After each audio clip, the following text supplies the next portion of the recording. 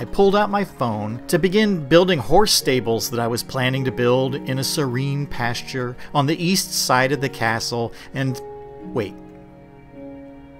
Where is my world? No. I don't see it.